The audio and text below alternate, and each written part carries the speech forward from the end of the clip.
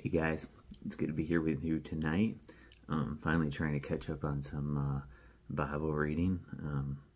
Lately I've been trying to get through some Bible reading through the Bible as we've been doing this journey, but a couple times the Lord just spoke to me, and I just felt led to talk about some other things. So tonight, Lord willing, I'm trying to get to Mark 4. I've been trying to read Mark 4 for the last couple days, but hey, I'm not going to complain about the Lord speaking through me and giving me words to say. So I hope you guys are blessed tonight. It's Friday, and just did some running around, just having some fun in the yard with Matthew, my stepson, and just having a really good time tonight. Took my oldest son out to eat, went to Grinders.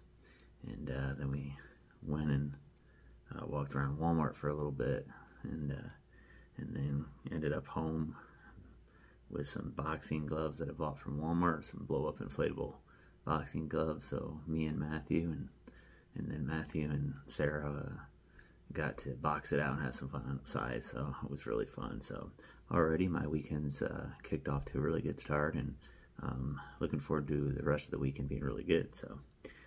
So before we get in the Word tonight, let's just say a prayer, ask God to be with us tonight and to bless His Word. It's already blessed, it's already anointed, but just ask God that He be with us here tonight as we read, and that He would have His way. Praise God. Father God, we thank You for another day You've given us. God, we thank You for everything You've done. Lord, You are so worthy of all the praise, glory, and honor, God. Lord, there is no one like You in all of heaven and all of earth, God. Hallelujah, Lord. We lift Your name on high, God, because You are worthy. Lord, I ask that, Lord, the words of my mouth, the meditations of my heart be acceptable in Your sight, God. Hallelujah, Lord. Thank You for Your word. Thank You for Your instructions. God, thank You for this manual, Lord, so we know how to live life and how to treat people. Hallelujah, and how to prosper, God, and how to make it to heaven, and how to use our tools to beat down the enemy. Thank You, Lord. Lord, we thank You, God, that this Bible is powerful, sharper than any two-edged sword. Hallelujah, that it divides, that it helps, that it conquers.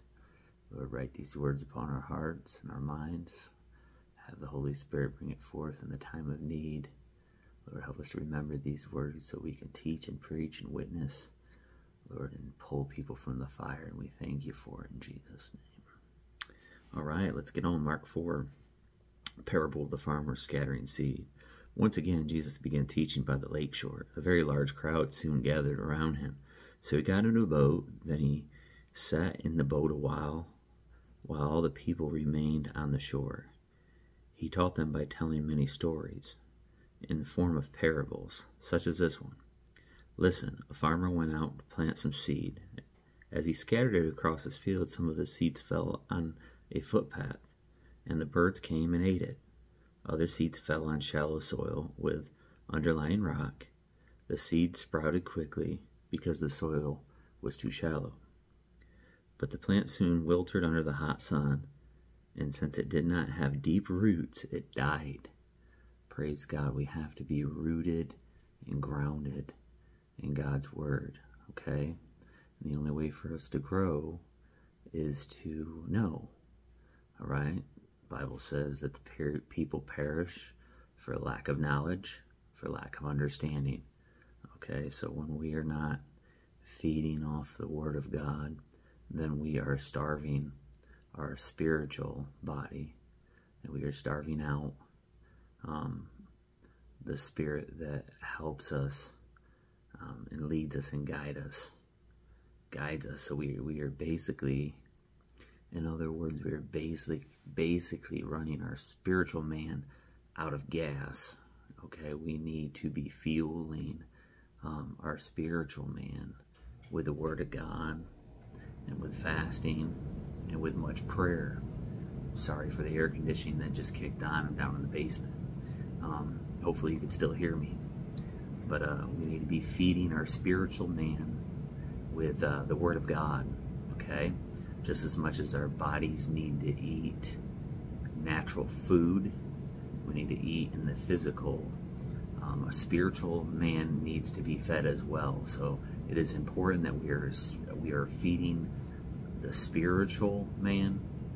And I would say in these times that we are living in now, that it is more important that we focus on feeding the spiritual even more than the natural, guys, because we are fighting in a war. There's a warfare going on, and I'm not going to veer off into that path tonight, but there are a lot of things going on in the background that a lot of us are unaware of, and there's a lot of things that are getting ready to take place, guys. There's already a lot of things that have taken place.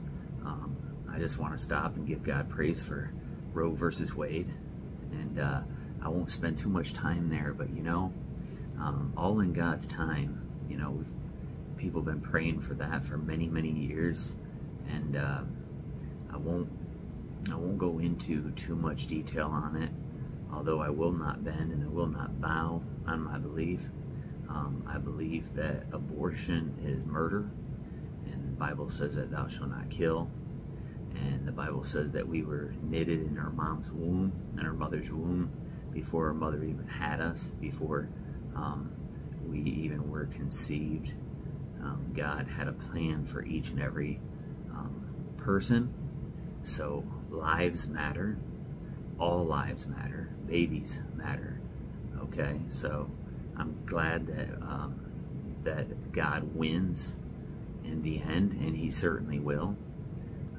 A lot of times we live in a clouded area, a clouded time in our life where we look around and we can easily see that there's nothing but pain and darkness and disaster and murder and mass shootings and all kinds of things going on out there, and I've often wondered, where is God? But God is still on the scene, and God is still on the throne, guys, and He's not gone on vacation. He is still overseeing, and when God says it's time for something to start or stop, well, it's time for something to start or stop. When God steps on the scene and He says He's had enough, then He's had enough. And He let things go on for so long, but this is God's area in time, and He put a stop to it. And I know it's a touchy subject for a lot of people, and I know things happen, and I know that there are circumstances that would make it very hard to continue raising a child that would be unwanted or unplanned, or if the child had any kind of disabilities. But you know, I've seen God heal, and I've seen miracles take place, and I've heard of miracles taking place. If God can open up deaf ears, open up blind eyes, if He can heal the lame, if He could heal leprosy, if He could heal the woman with the issue of blood, if He could heal the man in the Bethesda pool, praise God. If He could heal the man in Capernaum that got lowered in by the 4 men that raised the roof to lower the guy in because they couldn't get to Jesus any other way. If God could do that for them, certainly God could miraculously heal somebody that was disabled in the womb, or if you knew that your child was going to have some kind of problem or issue.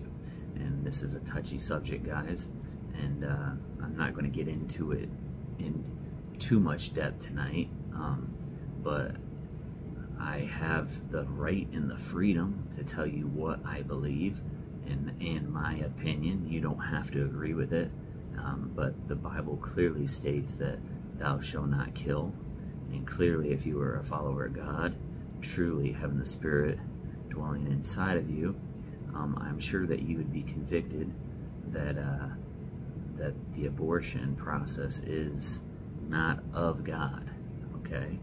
And so we have to be very, very careful on what waters we tread, but nevertheless we cannot dilute or pollute the Word of God, okay? We cannot water down the Word of God to make it fit our lifestyle, okay? Just because there's something going on in your life, or if there's something going on in your parents' life or your children's life, or if you got a best friend that's experiencing something or going through something, we cannot by any means, no matter how much love we have for man, turn and twist and corrupt scriptures and water it down or add or take from the Bible in any way, shape, or form. This is dangerous area, okay? And God warned us that we better not add or take from the Word. And a lot of times we like to water down the Word and make it fit our life. We have a loved one that's in sin, and we would like to twist scriptures around to make it look like they're doing okay and that they're not in hell grave danger. But guys, the Word is the Word. God's Word never changes. God never changes. He's the same yesterday, today, and forever, and He always will be. Okay, this is hard. Sometimes this hits hard. This hits home sometimes, okay? And I often try to put myself in people's shoes and wonder, okay, well, you know, if I had a child that had this or did this or was this, you know, it still does not change the Word of God. You know, I'd have to tell my child, as much as that I love my child, I'd have to tell my child, you know, hey, look, I love you. You're my child. You'll always be my child, but I don't agree with this area of your life, and it goes against the Word of God. Because guess what, guys? No matter if it's your child, no matter if it's your mom or dad, it doesn't matter. If it's going against the Word of God, it's going against the Word of God. And we can try to twist and manipulate it all that we want, but when the rubber meets the road, sin is sin, and the wages of sin is ultimately death. And there's no way around it, okay? We cannot, I repeat, we cannot afford to be watering down and twisting and manipulating God's Word. And this is what the churches today are doing. They're just, they're cherry picking verses, scriptures, their favorite scriptures out of the Word of God, and they're making it fit, they're making it sound good, they're telling a couple jokes, making people laugh, you know. It's almost like, you know, when we go to church, it's almost like we go to be entertained, and we have to be really careful that we are not going to be entertained, okay? We are going to be changed, okay? We are going to hear the Word of God. Now, we are not only going to hear it, but we're going to do it. So when we walk out of the building, when we walk out of the synagogue, the temples, the churches, we should walk out feeling convicted or changed. Going to church shouldn't just be something that we do for fun. I think it's fun serving God, I really do. But we need to be careful to get in that position where we go to church just because we were taught to go to church on Sundays, and it gives us all warm and fuzzies and makes us feel like we're doing something good, okay? It's about relationship. It's not about religion, okay? I have a message on that I spoke on not long ago. There's an important, it's important not to have religion, okay? There's a spirit of religion out there, and it's so strong today. It's, you know, just legalisms, and I'm not saying that there are some things that are important or not important, but I'm just saying if it's in the Bible and you can back it up by the Word of God, and it's not just something that man created or came up with because they wanted to fit their religion, then I'm willing to listen and I'm willing to change. I want to live by the Word of God. I don't want to live by the word of man, okay?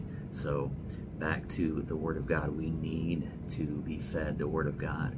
We need to be hearing the Word of God, okay? The more that we are in the Word of God, the more we will walk the Word of God, the more that we will talk the Word of God, okay?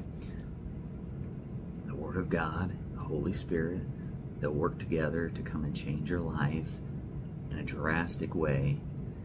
Your heart will be different, your mind will be different, okay? Because when we're in the flesh, we walk to our carnal mind, and everything that we think about and everything that we do is pleasing to the flesh. We have a carnal mind.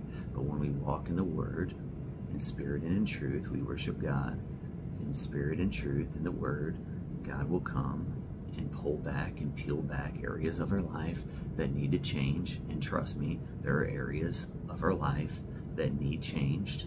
When we begin to grow deeper roots in God, the soil will change, our world will change, our environment start to change. We begin to look at things a different way. We begin to develop love for people in a way that we never had before. We begin to look around at the world, and we put aside our prideful selfishness, and we begin to look around with love and mercy, and we begin to look around and see the gracious and goodness of God, and we begin to look around and look for things that we can do to make a change other than trying to satisfy our flesh. Okay, and God would do this in growth, in digging down deep, growing roots. All right, but we need the Word of God. That's how we grow. We need the Word of God. We need His Spirit. We need to be watered. We need baptism in Jesus' name. Okay, we need the Son. We need Jesus, God, the Holy Spirit, all in one. We need that to grow. Hallelujah. God is good, but we need the Word of God. We got to stay in the Word of God. All right. Other seeds fell among thorns that grew up and choked out the tender plants, so they produced no grain.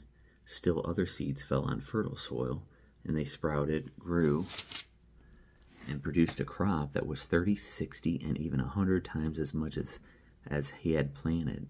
Then he said, anyone with ears to hear should listen and understand. Later, when Jesus was alone with the 12 disciples and with the others who were gathered around, they asked him what the parables meant. He replied, you are permitted to understand the secret of the kingdoms of God.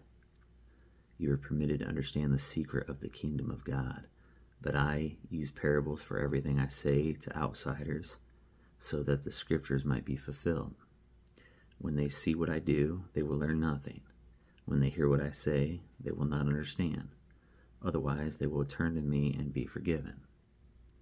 Then Jesus said to them, if you can't understand the meaning of this parable, how will you understand all other parables? The farmer plants seeds by taking God's word to others. Okay, we have to share the word of God. That's why I'm on here, and that's why no longer am I going to let the enemy or any man or any emotion tell me or make me feel bad or ashamed of the gospel of Jesus Christ. I've let it happen for so long, for too long. Okay, but God has called me to be a light, to be the salt, to be seasoning, that I could save souls through Him, not by anything I do, because I am just a wretched, dark, sinful nothing without Him. But in Him, I am a child of the Most High God, the Almighty, Prince of Peace, the King of Kings, the Lord of Lords. Hallelujah. Greater is He that is in me than he that is in the world. Praise God. We have to realize that and be reminded of that every day, that we are greater in God than anything in the world. So when the world tries to cast you down and cast you out and tell you that you're no good and that you've sinned, in that slimy little dirtbag devil will, he is the accuser, and he will try to accuse you to God about all the things that you should be ashamed of. But God will tell him, I have forgiven him. And God does forgive us, but sometimes our flesh gets in the way and we beat ourselves down to the point where we can't get back up. But we have to get back up, okay? God has called you to spread the word. God has called you to be a planter. God has called you to be a farmer. We have to work, okay? We have to work. Then Jesus said to them, if you can't understand the meaning of this parable, how will you understand the other parables? The farmer plants seed by taking God's word to others. The seed that fell on the footpath represents those who hear the message, only to have Satan come in once, take it away. Okay, so as soon as we hear the word, okay, the enemy is going to right away right away try to take it away, okay? So when we go to church and we hear a powerful message and we got that good feeling we feel after the Spirit, and we're feeling so good and we're feeling so strong, I promise you, when you get out of church, the enemy is going to try to pluck that seed out, okay? And that's why when we're in church and we're feeling so good and we feel like we're going to conquer the world, we're going to do great things, we're going to go out and spread God's word, and then as soon as we leave the church, it's like we get distracted and we get those whispers in our ears, and all of a sudden someone calls us and says, you know, our daughter's sick, or our mom's in the hospital, or you know, our cousin has cancer, or, you know, you lost your job, or this and this and this and this. There's so many distractions. And there's so many distractions while you're sitting there trying to hear the word of God, or you're tired, or you're yawning, or you can't keep focused. And this is because the enemy is trying to come and pluck out the seed, because he's afraid that if that seed gets planted the way that God desires it to be planted in your life, and that you actually let that seed fertilize and let the water, you know, help it to grow, and you dig down deep with them roots, the devil is afraid that you will become what God has created you to be. All right. The seeds on the rocky soil represents those who hear the message and immediately receive it with joy, but since they don't have deep roots, we need to have deep roots.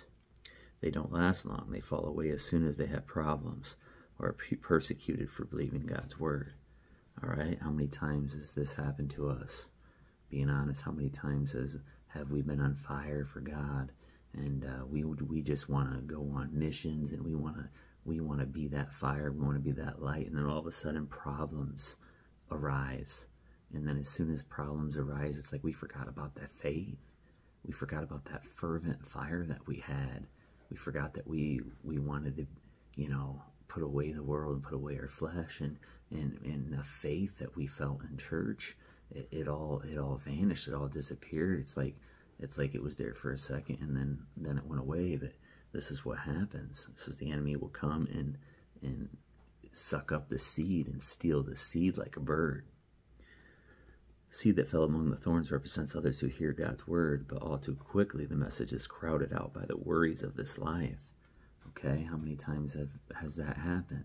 There's so many worries. We wake up and we're constantly worried. We wake up and we're paranoid, we're overwhelmed.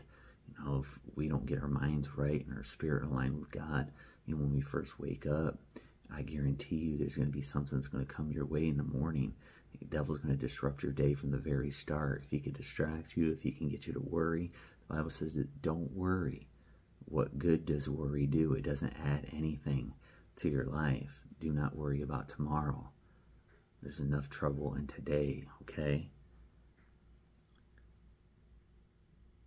And the seed that fell on good soil represents those who hear and accept God's word and produce a harvest of 30, 60, or even 100 times as much as he had planted. All right? So when we allow the seed to be planted the way God had desired it to be planted, fertilized, watered, grow roots deep, dig down deep. Okay, this is our job. We have to dig down deep. We can't just lie there and expect that God's going to do all the work. It doesn't work that way. Okay, we have to plant the seed. It has to be watered. We need the sun. Okay? And God said he will prosper. He will prosper it. All right, parable of the lamp. Then Jesus asked them, would anyone light a lamp and then put it under a basket or under a bed? Of course not. That's silly. Can you imagine doing that? Especially if it was won by fire. You'd catch the house on fire. It'd be idiotic. You don't make light to hide light. Okay, so find here that God is light. We are the light of God. We represent the light of God. And just as much as a lamp, when it be hidden underneath a bed, we are not to hide the light of God.